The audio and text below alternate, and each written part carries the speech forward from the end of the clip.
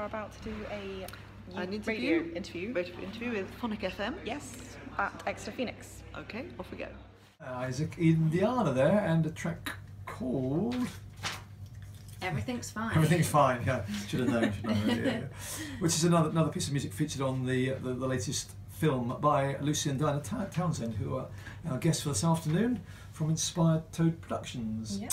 And so, Scarey Crazy, your second sort of main feature film, is just about to hit it's my first feature as a director. I helped out as an associate producer on Deadly, but this is my first time sort of taking the reins, as it were.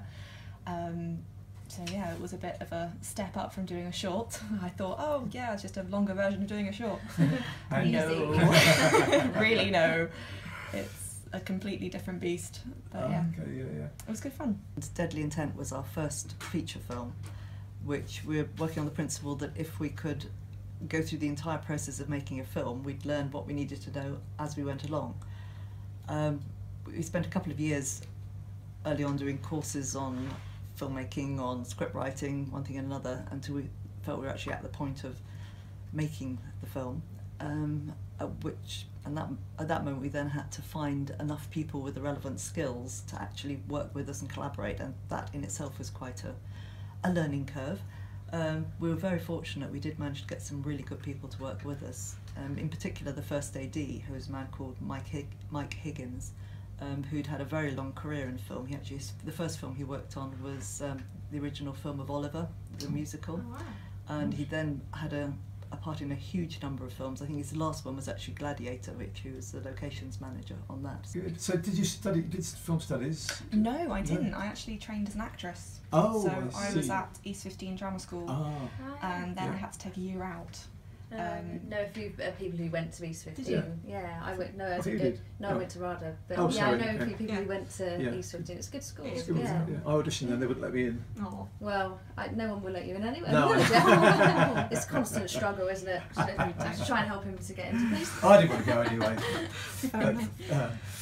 So you know a fair bit about the business then, having a little bit. Yeah, directing wasn't something I sort of thought about until much later in my career, but due to having a year out from drama school and getting ankle surgery, I thought I could tell other people what to do, so from my position on crutches on the chair. I really enjoy directing, and I definitely think it's something I want to do more of.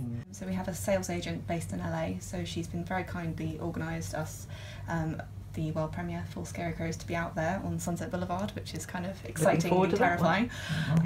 Definitely looking forward to that. And then it'll be online platform distribution in the US, but not here in the UK yet, not until we have our UK premiere, which more information will be revealed soon. It will be in Exeter. It will be in Exeter. We are having our premiere for the UK in Exeter, but that's as much as I can say for now. Yes. Our producer will lean on me heavily an otherwise. announcement about that very shortly. Yes, very soon. Good. It's been a pleasure having you in the studio, Diana and Lucy of Inspired Toad Films. Thank you.